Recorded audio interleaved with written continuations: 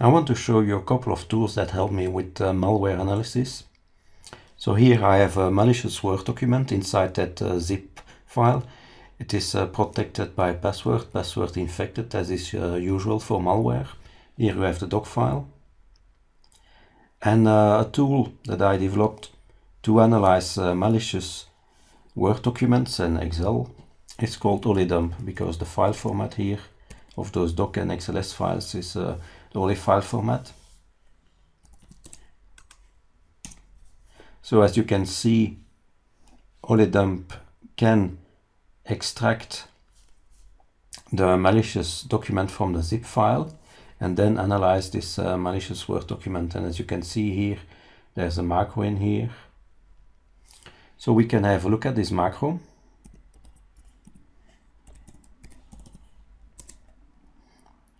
We select stream 7 and we are going to decompress the macro because the macro text is compressed.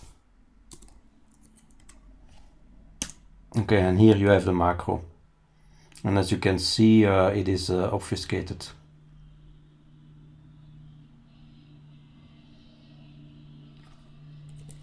So what I did, I developed a plugin that will help us deobfuscate this macro.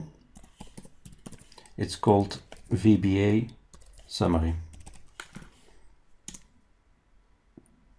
Oh, sorry, I forgot to provide the file. Here you go. Okay, so and again it finds the streams, and here then when it finds a macro, it will select all the lines that contain the word function, the word sub, or a string, so a code character. So, and this is actually the same macrocode, but it's already more of a summary. It's easier to see because a lot of the obfuscation now is gone. You can see here that you have an XOR I function, an hex to string function, auto open, workbook open, and then here a function with a name that cannot be pronounced. And you can see a open here with a call to XOR string and things like that. Okay. So if you take a bit more time to analyze this, you will realize that the URL here is actually in this variable, because you have this function here that is called with this variable and then environment and so on. This is actually the URL here, this hex string, which is encoded with this hex key. So you can, for example, decode this with the script that I wrote for the 010 editor by copying this hex string, pasting it in 010 editor, and then decode it with this key. So we are going to do that, but here in the command line it's a bit difficult to copy, right? If we do, for example, this, you can see it does a block copy, so that's not very useful. Now I have also a special program, a tool. It's called Send to CLI.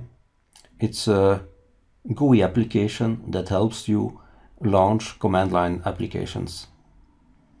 So, and it works like this. You right click here on the file name, you do a send to, and you send to CLI. And then this program here comes up that I developed. So here you have the file name on which we are going to work. This is the directory in which we are going to work, the working directory, and then you can select the command that you want to execute here from a pull down script. So let's do this here, this command. This is our command. Run oledump, the plugin VBA summary. And when you run it here, you saw Python briefly appearing, and then here now you have the output in this GUI application, which is much easier to copy. So let's do this. So as you can remember here, this is the name of the variable that contains URL. So let me select this. this hex text, and here in 010 editor I'm going to paste this from hex text. Okay, so these bytes here are the encoded URL. This is the key, so let me copy the key like this, and then I will run my script XOR selection that allows you to XOR. So I provide the key. Since it's a X key, I start with 0x like this. Okay, and now here you can clearly see the decoded URL. Now you may remember that I also have a plugin with the HTTP heuristics. This plugin was not able to decode the string, but I also updated it so that now it also takes into account that strings can be XOR encoded. And if you run this plugin now, here you immediately have the result.